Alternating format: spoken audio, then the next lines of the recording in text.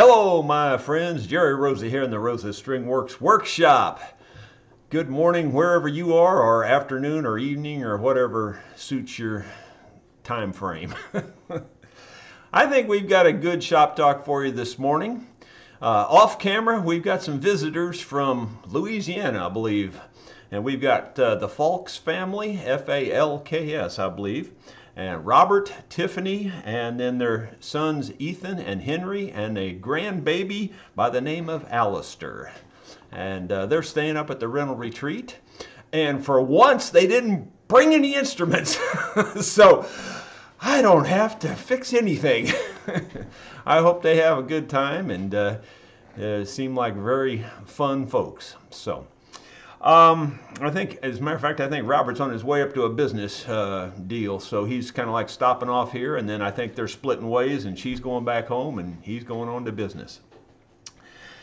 I have a few things to talk about before we get into our main subject here. First of all, I just want to remind everybody that we're going to be at Mountain View, Arkansas, June 10th, 11th, and 12th, and if you get free and you can come down there and play some music with us, we'd love to have you, or if you just want to come and listen, or just go out to a catfish dinner with us on Thursday evening, the 10th, I believe is when we're planning that.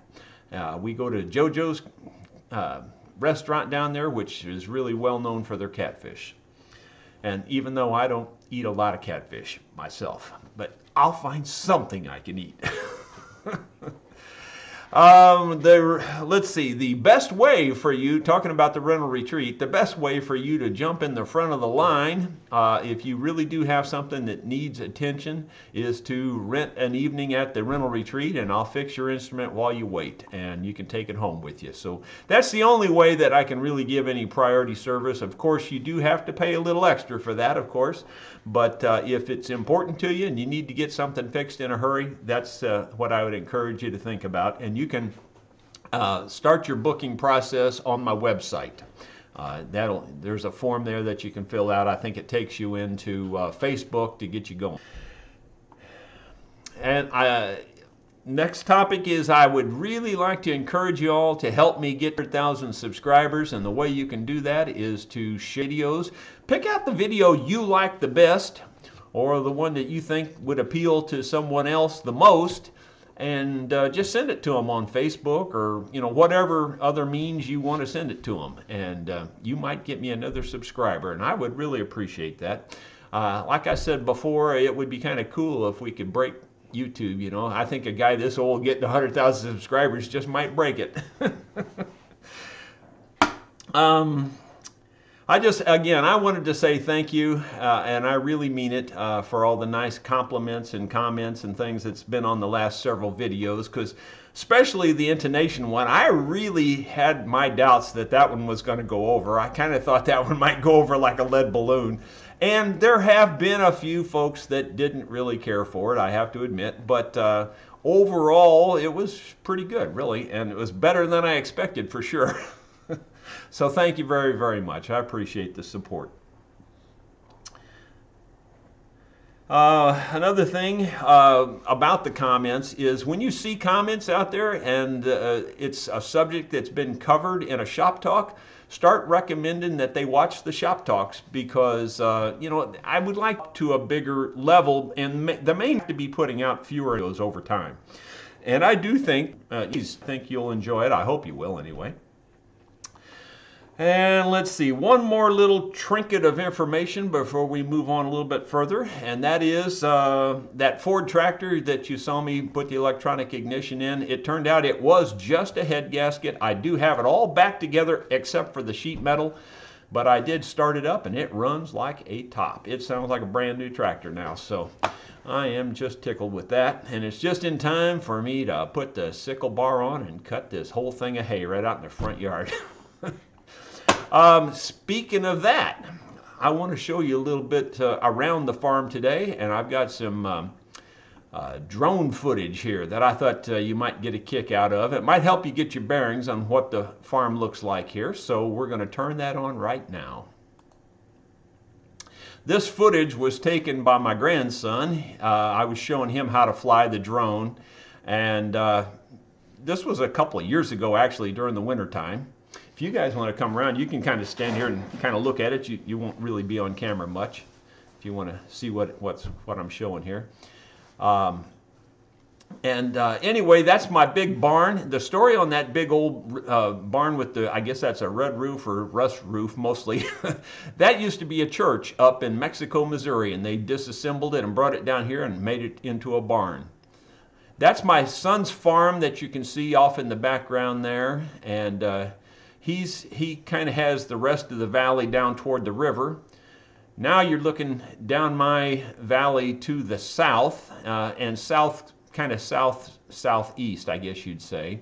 All of that timber has been logged since these videos, but you honestly, I'm not lying to you, you still would be hard pressed to tell where the logging happened because they did selective cutting. This is, you know, he was flipping the thing around a lot, so I cut out a lot of footage so that you didn't have to see all the spinning. There's our pond right there. That pond's about 12 foot deep and has some pretty big fish in it. Those two white things you saw was our entry gate. There's the rental retreat there, the one that you can see the best. The thing in the lower right corner is a metal building where I store tractors and trucks and trailers. And then that little building there with the red roof on the right there is the old original farmhouse built in the late 1890s. That's the road coming in, and again, that's looking down my son's valley there, and from toward the Little Piney River is where, and that's back south again. This was just a young boy learning to fly a drone, so that's what the footage is, and you'll see here in just a moment. And then I've got a shot, I believe, here coming up real soon of our house, which you haven't. And we're up to 99 viewers, so we're just about to crack 100 here. That's good. I thought I cut out a little more of this, but apparently I didn't. Okay, so, well, eventually we'll show a picture of the house here. This is the hill right behind the shop, actually. And most of the woods that you can see off in the distances is Mark Twain National Forest, by the way. Well, I guess I missed the clip on my house. I guess I was talking and didn't realize that it must have panned up already. I'm sorry. There's, or maybe I didn't. Maybe, I don't know where we are. But that's my wife's greenhouse there. Yeah, it is landing. So, yeah, and that's my son, or my grandson, Tyler. And he's the one that was doing all that camera work. So. And you can see how he landed the drone. It landed pretty well. So I thought you might just get a kick out of kind of seeing how everything laid out here, and hopefully that made some sense to you. Somebody says, must be nice to have money. Well, if you know anybody that's got money, send them this way. It may seem like I've got money. The truth of the matter is, and I just want to be clear on this, I bought this place on a shoestring budget. I still owe money on it, and I wouldn't have been able to afford it had it not been trashed. And I'm not exaggerating when I tell you this. This place was trashed worse than just about any city dump you've ever seen. You couldn't take one step in any direction without stepping on a tin can or trash or an old bathtub. I mean, this place was so... And I'm not kidding. And there were the high. I mean, they were 7 foot, 8 foot high. First cutting the weeds here, I would drive my tractor and the brush hog, and I would lean off like this because the briars were coming over and grabbing me. I mean, they were that tall, and I'm not exaggerating. And this is the true story too. I'd already bought the place, didn't even know it, but I bought a tractor with it because it was out there in the weeds, and I still hadn't moved here yet, but I was cutting all the weeds, and so when I found the tractor, I loaded it up on a trailer, pulled it all the way back to my home in St. Louis County, and in 45 minutes had it running. So, and I bet you the people that sold it didn't even realize the tractor was sitting out there in the weeds. That's how bad it was. It was bad, trust me, you have no idea. And the rest of that story, and I'll tell you real quick, was that the very first day this came up for sale, I saw it on the internet and I called instantly, and I was already fifth in line to look at it.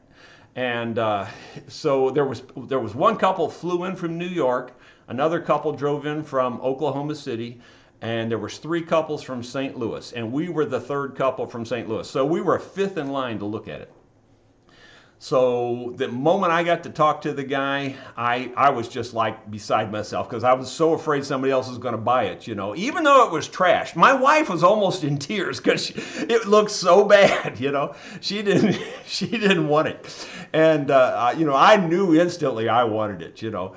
And because my dad had a landscaping business, I could see through all of the whole mess, you know. I knew it was going to be a lot of work, but I could see through it.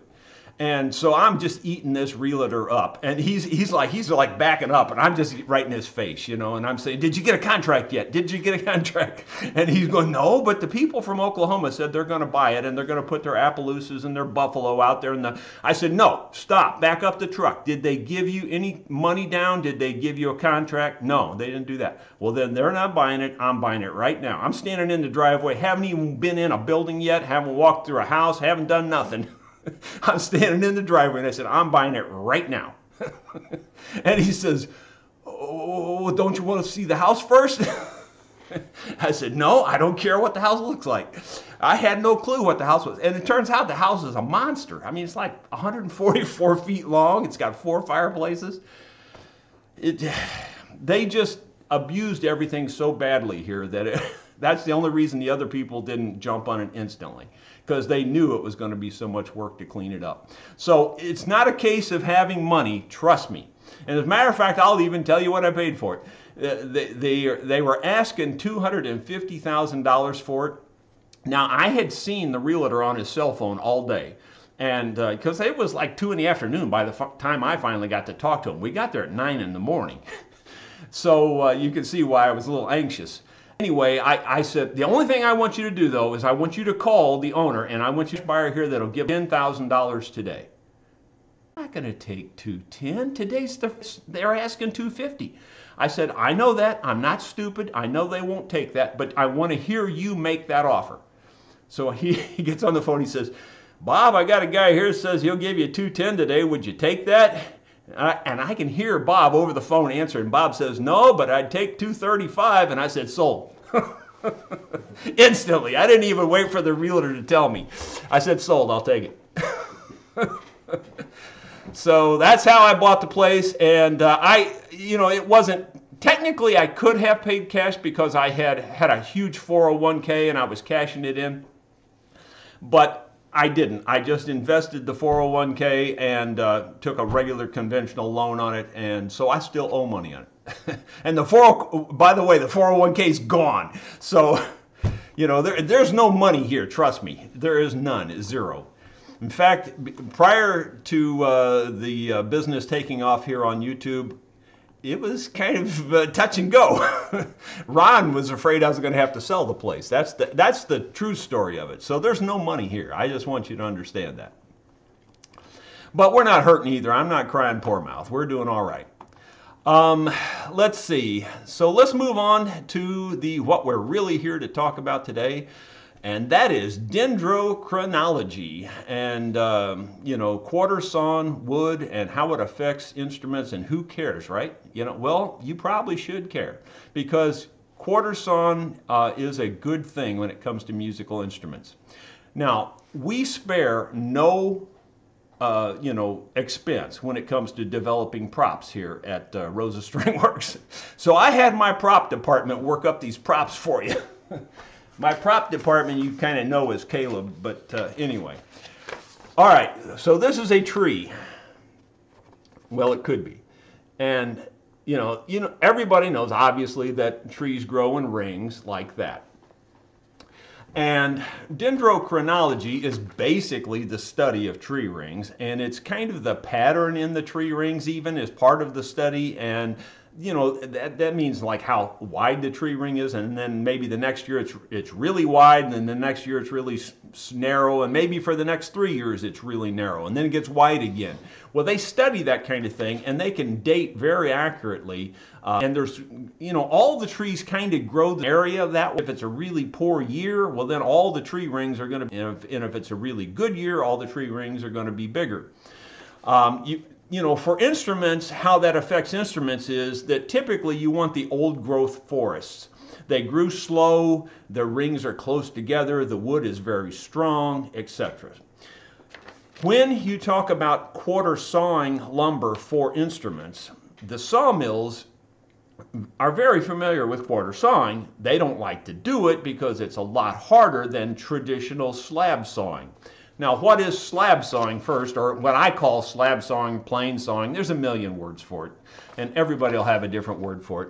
But slab sawing is just like what it sounds like. You just start cutting, and you just keep cutting boards out of that tree, and then you knock off the edges, you know, or you leave the live edge on if you prefer.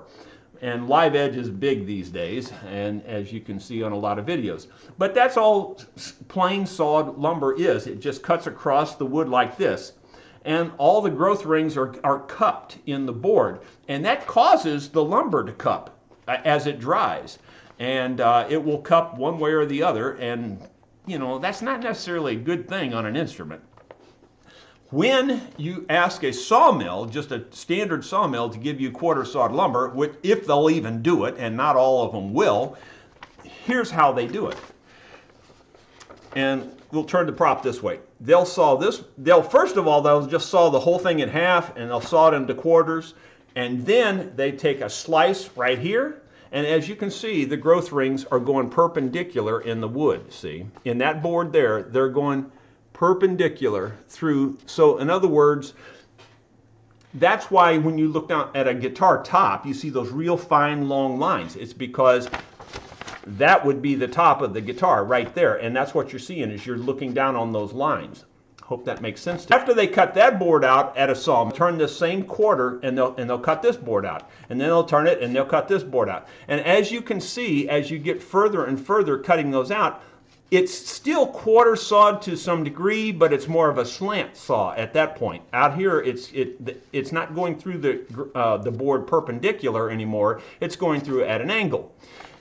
It's still suitable, you know, for making an instrument. If you really, you know, we're pressed for wood, I would rather have that than I would a flat sawn board for making an instrument. But the more quarter sawn you can get, the better. And generally speaking, the more decorative it's going to look, because you get those medullary rays that run through the board at perpendicular angles. And some of that's that curly maple look, and some of it's just, I call it like little flecks or little winking things that just happen in the wood, and you turn the wood a different direction and you see these little things pop up and they kind of shine and glow to your eye. And quarter sawn, the better. So this is the way a traditional sawmill would cut wood. This is not necessarily the best way to quarter saw your wood. Let me show you a better way for musical instruments. Again, we spare no expense here. I mean, these are some high dollar props. So this is the way the fellow that I buy wood from up in Fulton, Missouri, this is the way he cuts his wood. He cuts it just like you were slicing a pie. Now notice how every board comes out where it's totally perpendicular. Now, if you look at the dark lines, like everything's backwards in the camera, sorry. But if you look at the dark lines here, that would be like one wedge. And then the thin line in between is how he splits it. And then what you do is you open that up on that thin line and it's book matched. In other words, the grain on this side matches the grain on that side perfectly. You can't do any better than that, and makes it perfectly book matched. This dark center that I have here, as you know, as you're cutting it in pie slices, obviously the wood gets so thin down here. And by the way, that very heart wood or center of the wood is not any good anyway, and you don't really want to use that in an instrument. So that part there is just discarded, you know. So that little black is your waste for the most part, and the rest of it's pretty much used. And that's how they cut the wood for the instruments. Now, you know, we're not talking a tree the size of this piece of paper. We're talking trees that are gigantic and, you know, like the old growth Sitka spruce and that sort of thing. So, you know, it may look like there's a lot of waste here too, or like there would be a lot of waste on a guitar top. And what they would do then, you get them to imagine that this wedge would be much thicker, and they would perhaps take a slice off of that wedge, off the sides of that wedge for a guitar top, and then the rest of it they could use for a mandolin or a violin, or supposing that's how they do it. I honestly don't know. I haven't actually watched them do the whole process, but that would work, you know. In life, what this actually looks like. So this is boards that I bought from the fellow up in Fulton, Missouri. It's Old Standard Wood, by the way, is the name of his company. John Griffith, he's a really good guy. And so that's, you can see that that is exactly what they're doing. And hopefully you can see the lines through there and how they match up. And you can see that the lines are totally perpendicular. And then you open this up. Whoops, that was heavy. And then you open it up and it's exactly book matched.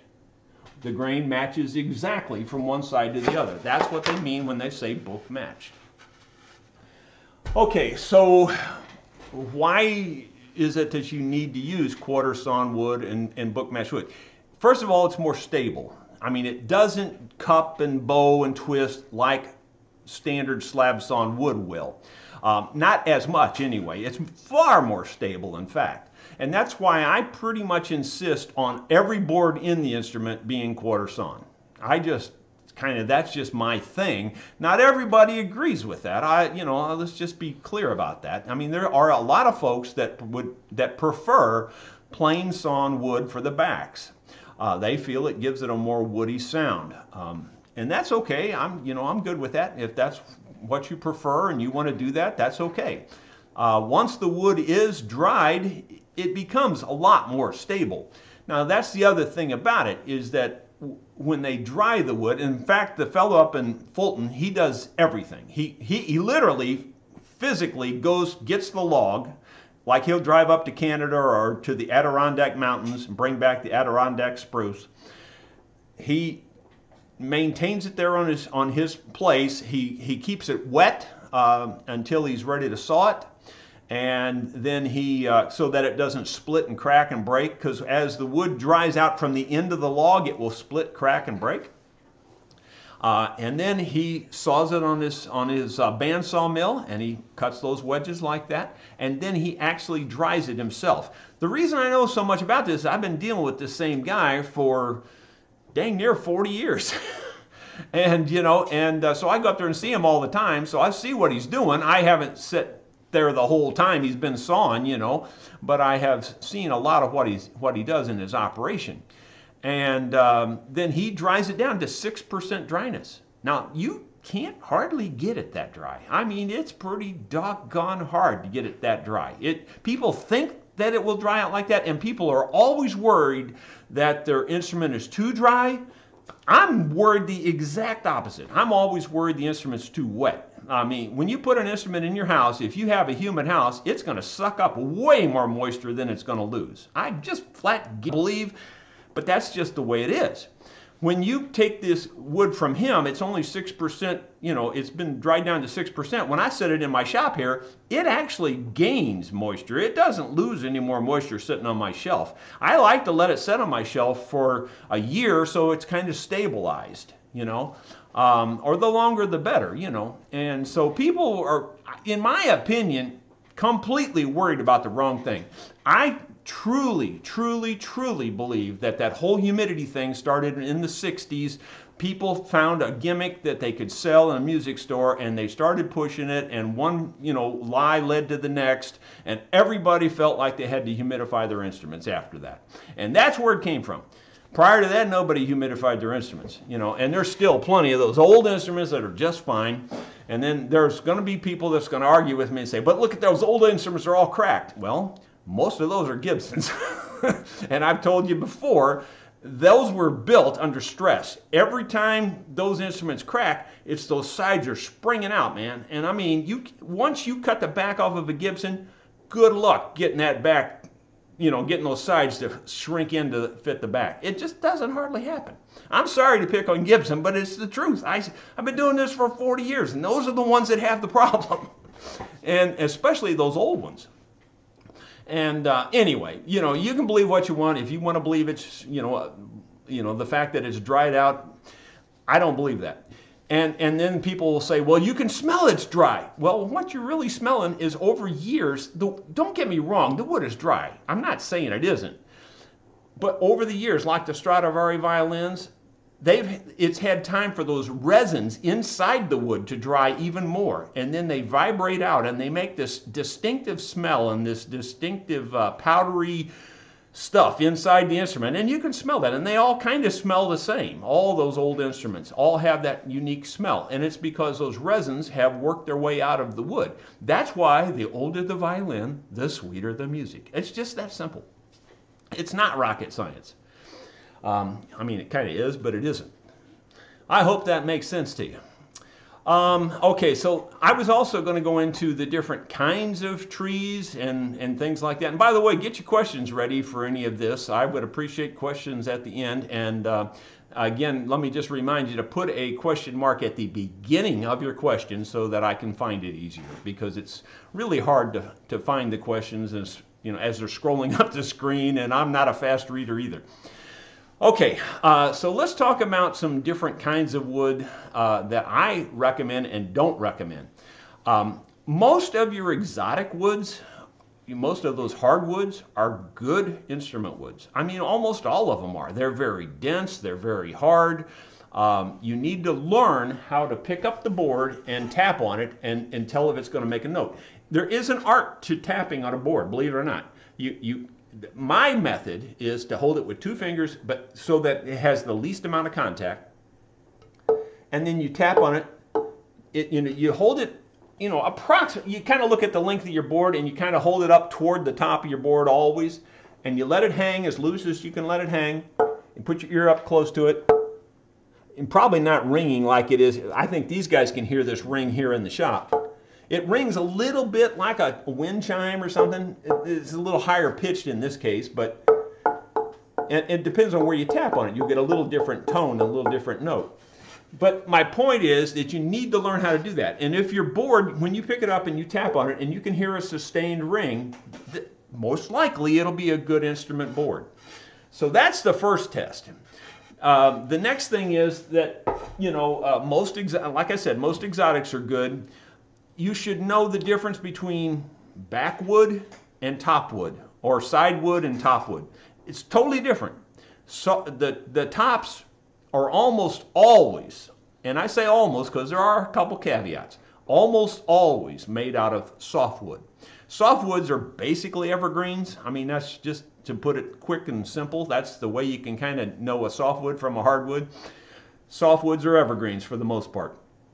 And like the 3 main softwoods that are used are spruce, western cedar, and redwood. And all of those make excellent sounding instruments. I've used all 3 of those and they all work great. Do I have a preference, or can I tell the difference honestly between Engelmann spruce and Sitka spruce and Adirondack spruce? No, to be perfectly truthful, I can't. I really can't. It's just about the same. I'm sure if you had it all stacked up there and you could compare one and one, you could probably tell a minor amount of difference. But honestly, I really can't tell the difference. I can definitely tell the difference between spruce, western cedar and redwood, etc. Now, if you really are getting into building an instrument and it's your first instrument, I highly recommend that you use something like redwood, because it's so easy to carve. It's just easy to carve. It just carves like butter. So you might want to try redwood for your top. And it's fairly easy to come by in quarter sawn boards. You can generally find a redwood quarter sawn board at a hardware store. And that's my next story. I want to tell you this. I'm going to digress here, but I think you'll get a kick out of this story. I used to work for Bell, AT&T, and On my lunch hour, I was what they called an outside rep, and I would go out and talk to customers face to face. It took me a long time to get that job, but once I got it, I loved it. It was great. They gave me a company car, and I would go talk to customers face to face. Well, I'd be out in different locations of the city, and my thing to do at my lunch hour, this probably sounds totally boring to everybody else, but it was cool to me, was to walk through hardware stores. And I just enjoyed it. And I often would be looking for lumber and wood and things like that, because a lot of them carry little pieces of wood and stuff in areas, Well, I went into, I'll never forget, it was called Essen Hardware, and it was in Manchester, Missouri. And I was on my lunch hour, and I'm walking through, and I see this stack of 2x4s. And, that wasn't impressive. I didn't care about 2x4s. But then I look and see what they're stacked on. And I'm not kidding you. Here's a stack of 2x4s, 4 foot high, and maybe 4 foot wide, 8 foot. I believe they were 8-footers. And I look at the board they're stacked on, I could see the end of it, and it looks like a perfectly quarter sawn piece of redwood. And I went, wow, that looks like an awesome piece of wood. I can't believe they stacked all these dang 2x4s on that, So I get down, and I'm down on the ground looking out there trying to make sure it looks like a really viable piece of wood, and the best I can tell, it's perfect, I mean, it's like perfect. It'd make the best top you'd ever want to make, And so I start looking, I find somebody, and the guy says, well, you'll have to talk to the manager, because that's a stack board. We don't use that. So I grab the manager, and I bring him over there. I said, how much would you charge me for that board right there? He goes, that board? He says, we're not selling that board. I said, but I'll buy it. I'll pay you whatever you want for it. He said, really? And I said, yeah, I'm not kidding you. I'll pay you whatever you want for it. I said, just as long as you can maybe get somebody to help me unstack this, and we'll get it out of there. And so we did. Me and this other kid, we started unstacking this whole big pile of 2x4s. We grabbed this board out of there, and it turned out it was perfect. It was just perfect. You couldn't ask for a better board. And it made the note, man, I mean, it just chimed like a bell. So I walk up to the cash register, and the manager's standing there. I said, okay, after all that hassle, how much are you going to charge me for it? He goes, would $1.50 be too much? I said, no, that's not too much at all. And I paid him $1.50 for that top. And I am not exaggerating. I promise you, to this day, that's one of my loudest mandolins I ever built. In fact, here's another short story on that particular mandolin. I drove down to Grassy, Missouri, to a bluegrass festival down in Grassy, Missouri, and some friends of mine were jamming right at the gate where you drive into the park. And so I just pulled over, I paid my money, pulled over, and got out and started jamming with them. Well, it was at least a football field length all the way up to where the cook shack was. Now, you have to know that almost everybody there knew me. I'd been around, and they'd see me on stage and stuff. And so anyway, that's the other thing. So I just want to mention that because that's important, because when I get up to the cookhouse later for lunchtime, and I asked for a hamburger or whatever I typically get, and the lady in there, she goes, I know exactly what time you got here this morning. And I said, what do you mean? She goes, I could hear that mandolin. You were all the way down there at the gate, and I could hear that mandolin over everything else around here. She goes, I knew that was you. I said, oh, doggone. So that'll give you some idea, $1.50 top. And it made probably the loudest instrument I've ever built. It was an awesome, and that was redwood, by the way. So redwood is awesome. It really is. You should, don't rule it out at all. The only thing I would say about it is maybe carve it just a little bit thicker than you would carve your spruce, because it's a little bit softer. And it's definitely easier to carve. There's no question about it. Okay, I think I've digressed enough there. Oh, I did want to tell you some other woods that could be used for instruments that are overlooked.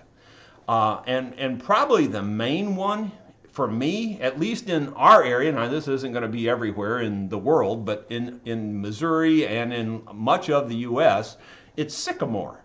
Sycamore is a great tone wood. It's an incredible tone wood.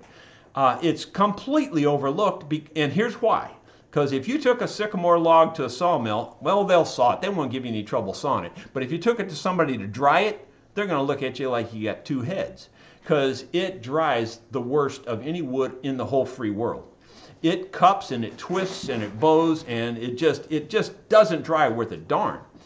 But if you can quarter saw it and maybe cut it into lengths that you know you're going to need for your instrument, and quarter it up just like this is quartered up here. Even if you just have to split it with a splitting hammer, you don't have to necessarily saw it perfectly like this. And you get your wedges, put them in your attic, maybe space them out, let it dry out for a few weeks in the attic or whatever, and keep checking it with a moisture meter every so often. And once you get it down to about 6 to 8%, you'll be good. It's going to twist, it's going to cup. Even a little tiny board like this is going to twist a lot. So that's why you want to cut it oversized. And then basically all you do is you plane the twist and the cup out of it. And awesome tone wood. The mandolin I'm playing presently is made out of sycamore. The reason I even had the idea, this goes all the way back to when I was a kid. A lot of firewood even when I was a kid. And now I cut, but even then I cut a lot. And kids do dumb things. And as you're going to the trailer to throw the logs in, I would click them together like I was beating a drum, and the sycamore would just shoot the sound down the valley. All the other woods would just go thunk, nothing. You'd get nothing. But with the sycamore, when you tap it together, you could just hear it click, and it would just send the signal down the valley. And you could hear it echo off the hills and everything. So I knew from when I was a kid that this wood was different than other wood, and so when I, started building instruments, it was, and I had a kind of a coincidental thing. I had a conservation agent out here at the farm, and he said to me, he says, you need to cut down those sycamore trees. He said, they don't belong out here in your fields. The birds have planted those. He said, those should be growing down by the river and places like that. He says, if I was you, I'd cut down a lot of those. Okay, fine. So I cut down one or two, and I thought, well, I'll just go ahead and save them and make an instrument out of it.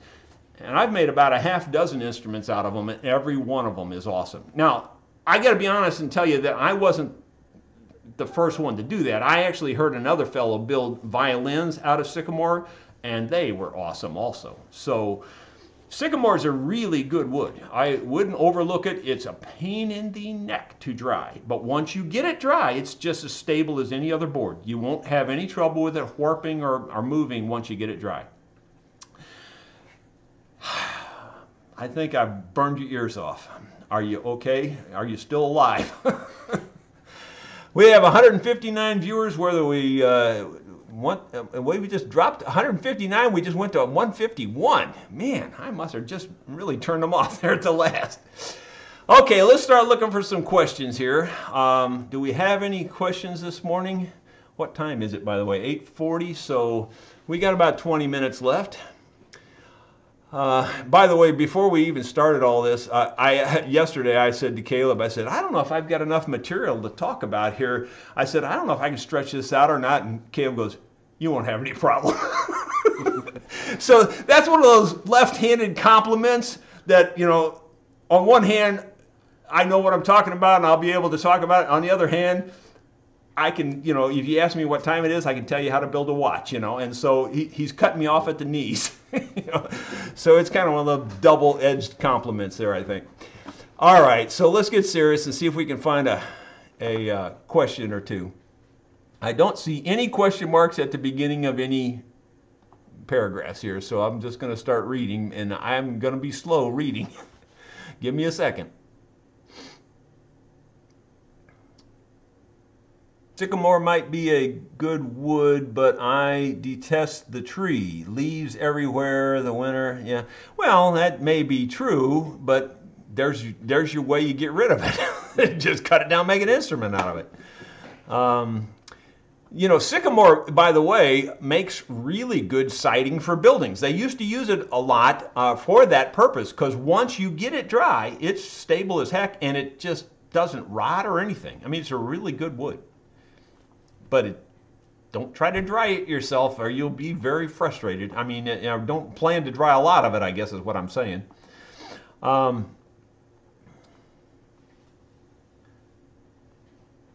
It's safe to say sycamore would make a good top, back. No, it's only back and side wood because it's a hardwood. You should really only use softwoods for your top. You should use, okay, and I told you there was or some exceptions. That exception would be mahogany.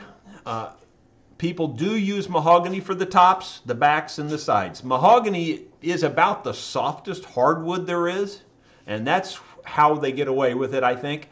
But in my opinion, and it's just my opinion, I haven't heard a mahogany topped instrument that can compete with the others. That's just my opinion.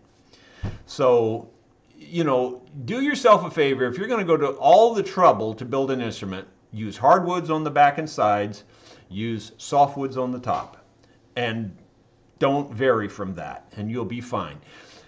There's always people wanting to, or thinking that they're stretching the envelope by trying something new. Trust me, it's already been tried. And if it worked, they'd be doing it in the factories. I mean, you know, you can, I'm not saying you shouldn't try to be innovative. That's not what I'm saying. But on the other hand, almost anything you think you're the first one to try, good luck with that one, because almost every single thing you can think of on these instruments has been tried. Trust me. I have seen just about everything you can possibly imagine, and then some.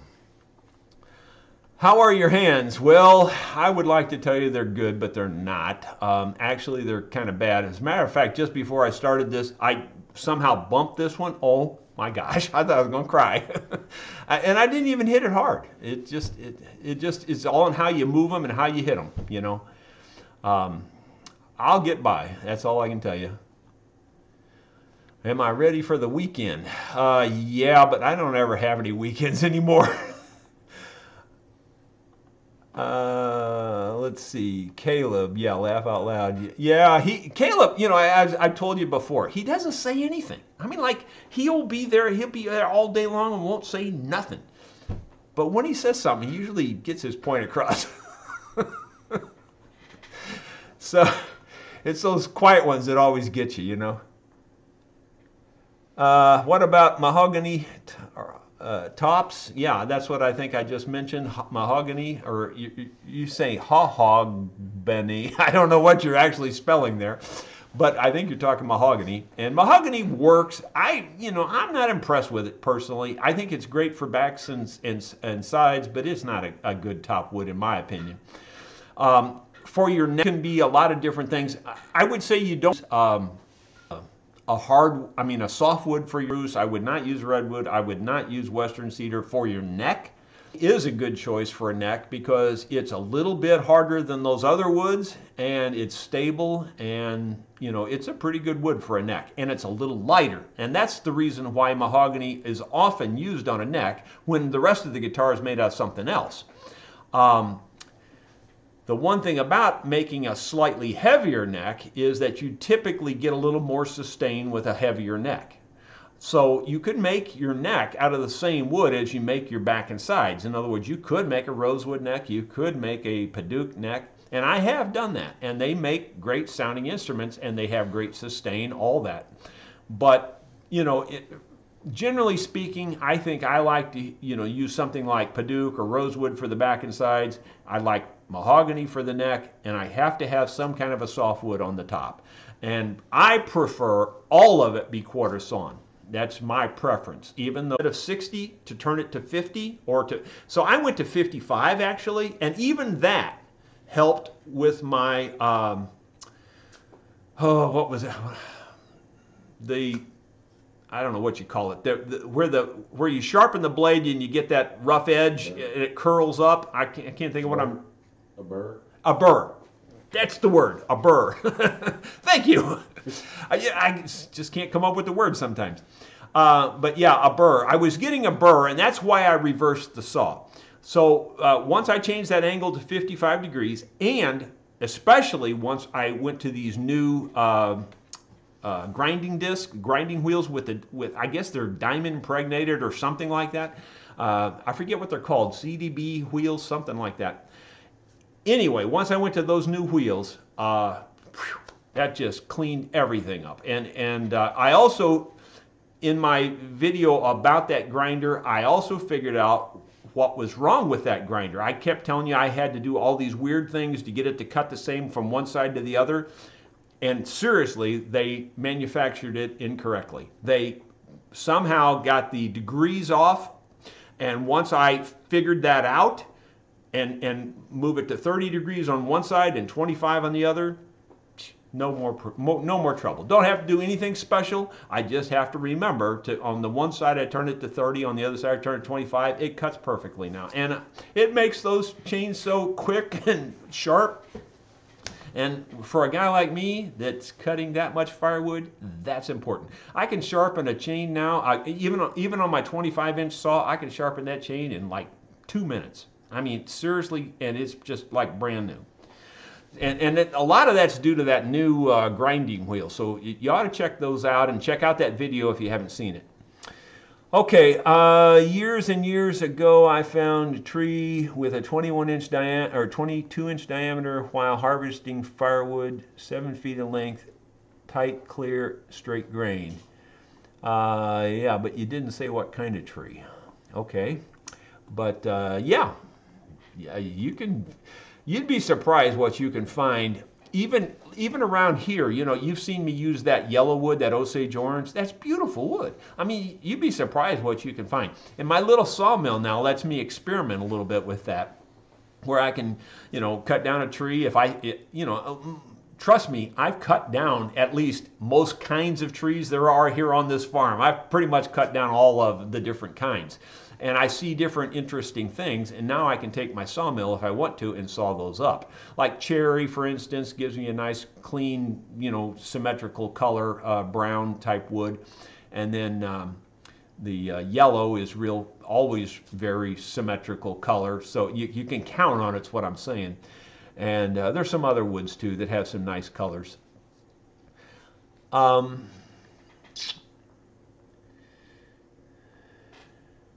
Looking for questions. Have you ever used oak for a fretboard? No, I haven't.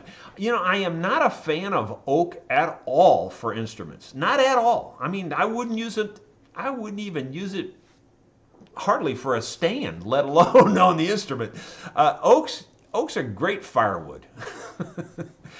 It's also good for furniture and stuff like that. It's pretty wood, you know, but it's not good for sound. It's just not. You pick up oak, and I don't care how you hold it, you tap it, it just goes thud. You know, it just doesn't do anything. And it's heavy as a brick. So, you know, I had a fella, he was so proud of this electric guitar that he had just built, and he built it out of a tree he cut down himself, you know, and he was so proud of it. And he did a pretty good job.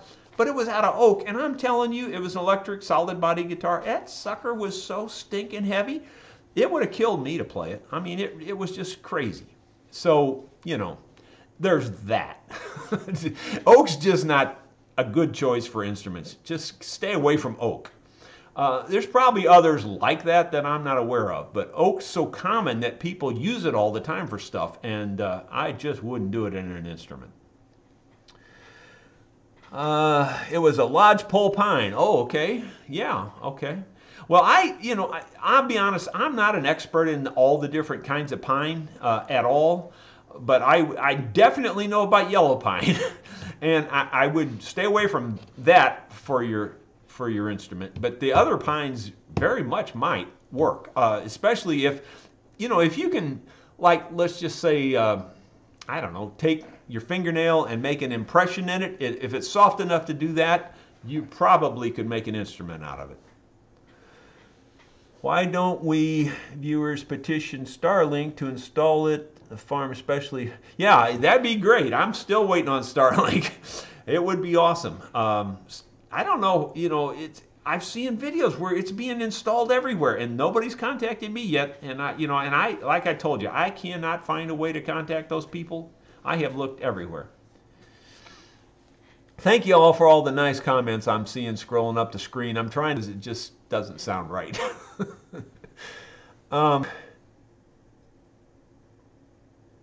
Let's see, I'm looking for other questions here. 119 viewers. Well, I don't think we got as many viewers today as we did last week. I guess I must have turned everybody off last week. I would appreciate it, though, if you would share these videos and try to get us some more viewers. I would really appreciate that. Um, I think we're out of questions here. Oh, here's one.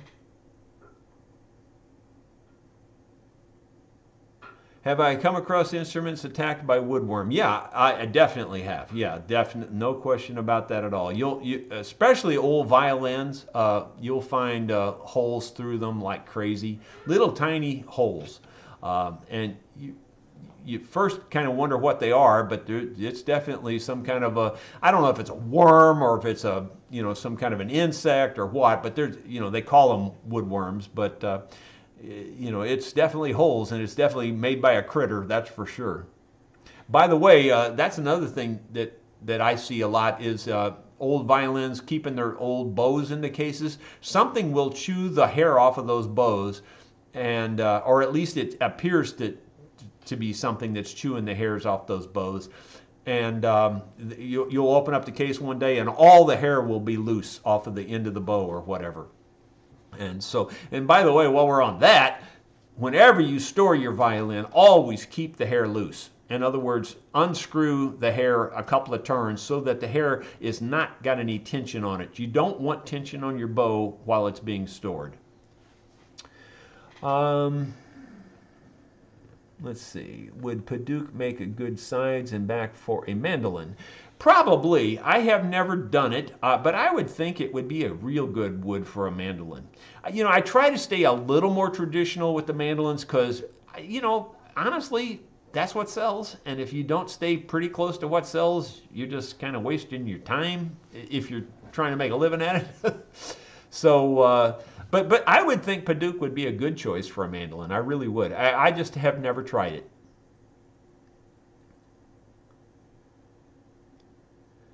A camera with less definition, it would help a lot with the upload. Yeah, actually, this Logitech camera that Caleb bought is what we're using now, and we've turned it down. Are we having trouble today? Is it not working? I can't tell from this end, unfortunately, but I haven't really noticed a lot of negative comments on it, so I'm hoping it's okay. But we've tried to turn the resolution down and everything too, and tried to, I've turned off other computers and other routers and etc. So anyway, we're doing the best we can with what we have to work with, which is just a T-Mobile, cell tower internet service. That's all I've got right now. How do testing moisture work? How does that work? Well, they make a little moisture meter, and I've got one over here. Let me see if I can find it real quick.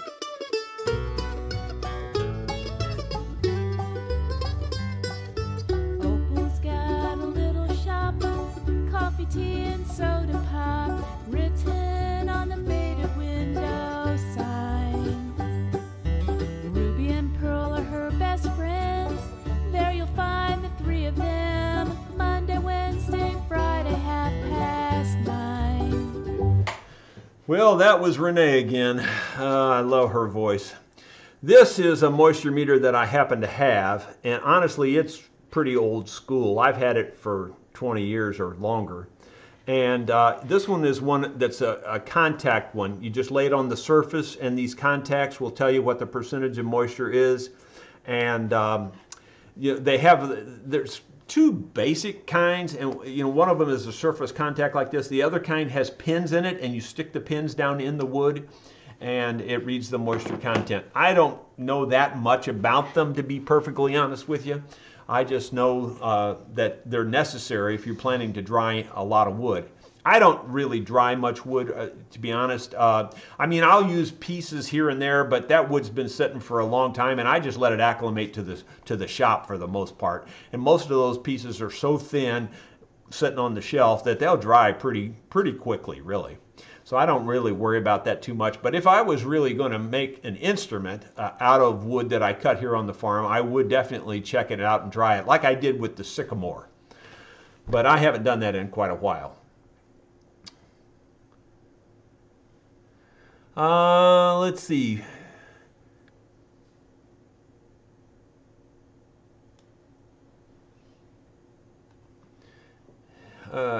He says he's letting me know that there is some buffering, but it's not you. I'm doing okay. Okay. Well, It is what it is on the buffering. I wish it wasn't there, but 164 viewers at the moment. Camera is jumping a little.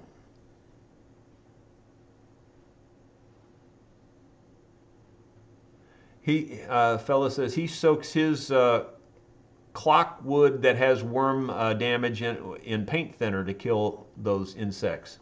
It's probably not. I would say either that, or I would even use lacquer thinner.